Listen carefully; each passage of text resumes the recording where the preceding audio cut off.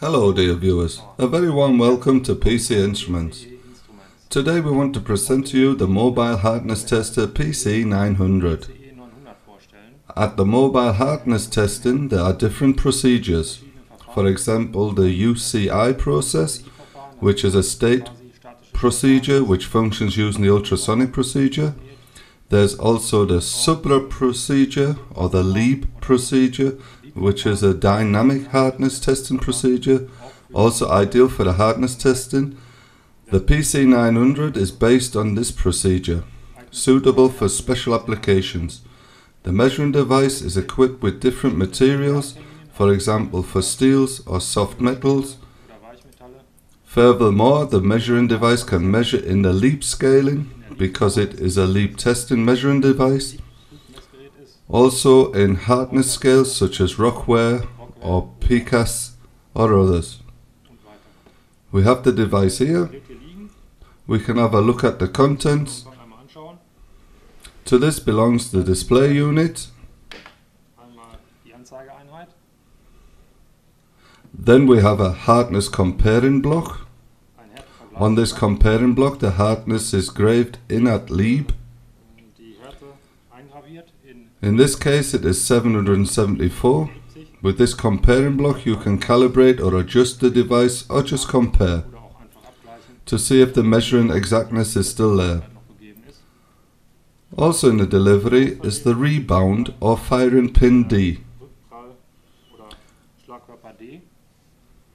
with cable. Also we have in the delivery a cleaning brush. It is to clean the firing pin regularly. Through the abrasion forces dirt can arise. Also in the delivery there's an additional cap.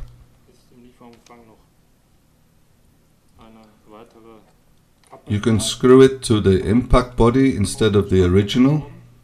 The diameter of this cap is a little smaller as the standard diameter. That means with smaller constructions or the surface is smaller, it is useful to use this cap. The device is battery operated. That is why there are batteries in the delivery.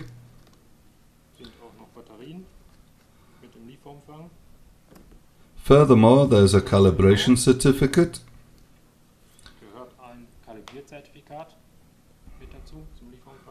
Which documents the measuring exactness, and last but not least, a multilingual user manual,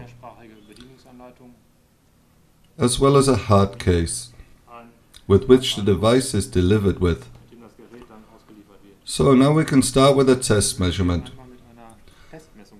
For this we attach the rebound or firing pin to the measuring device using the cable. The firing pin has to be loaded. For this the black cartridge is pushed down. But first of all, in the measuring device the right carrier has to be set. First of all it is switched on using the on-off button. In this case we want to measure aluminium, so we have to set the right option. For this we press the mat button 6 times. Bottom left of the display you can see the figure 6. In this device, number 6 stands for the core line of aluminium mouldings. Furthermore, we have to decide which hardness scale we want to measure in. In this case the hardness binary scale, which means we have to press the scale button. Top right of the display you can see the symbol HB, which stands for hardness brine. Following this we can do a measurement. After the measuring device is loaded, you have to press it firmly onto the surface of the material to be tested, and using this button is triggered and hits the surface and the measurement is done. By using the rebound speed you can see what the hardness grade is. The measured result is shown on the display. In this case the aluminium moulding piece has a hardness grade of 81.3. It is practical on more than one spot to test the surface to get a middle value. bottom left of the display you can see one of 5 measurements have been done. That means to become a middle value, 4 furthermore measurements can be done. So let's just do that.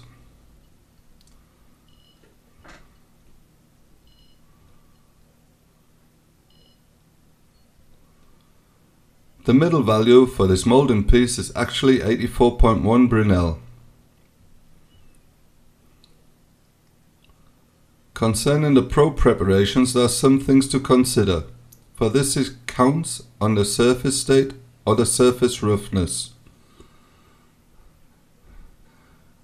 The weight of the probe and the thickness of the probe, and the hardening depth in case it is a hardened probe. By the surface condition, you say that the surface roughness should not exceed 2 μ, as it should be, for the firing type D, which is in the delivery with this measuring device. Talk about the weight of the probe, you say that everything over 5 kilograms is okay. Beneath this weight, the probe should be docked onto other pieces or onto a workbench. For this you can, for example, use coupling D, which is on our home page. The probe thickness should be at least 3 mm. Beneath 3 mm can cause measurement faults. By the edge thickness, by hardened pieces, the edge should not be hardened less than 0.8 mm.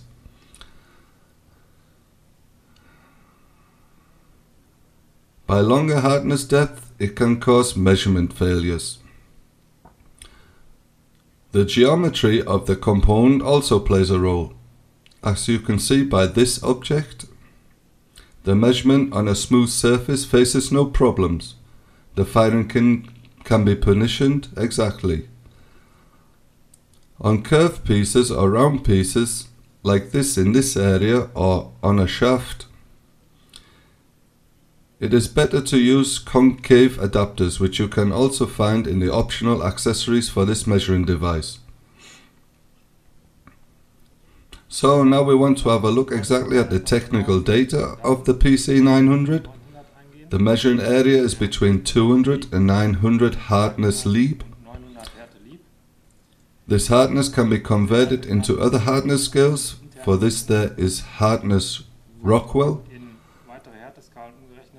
hardness Rockwell B, Rockwell C, hardness Brinell, hardness Vickers, and also hardness Shaw. These hardness scales can cover different hardness types. That means the measuring device can measure different materials such as steel, stainless steel, moldings, and different soft metals such as copper or brass, bronze, and aluminium. These materials have to be chosen before the measurement is done. That also includes the hardness scale, so that the measuring device is set properly for the right measurement. The measuring device has also a ring data storage, which means the data can be stored and documented. Furthermore, there is a 232 interface, and the operation runs, as said, over 3 AAA batteries. Further equipment is also available. To this belong such things as concave adapters, when for example you want to measure round surfaces or want to measure pipes. It is useful to use such adapters because the centering of the measuring device works better. Further information you can find on our homepage at www.pce-instruments.com.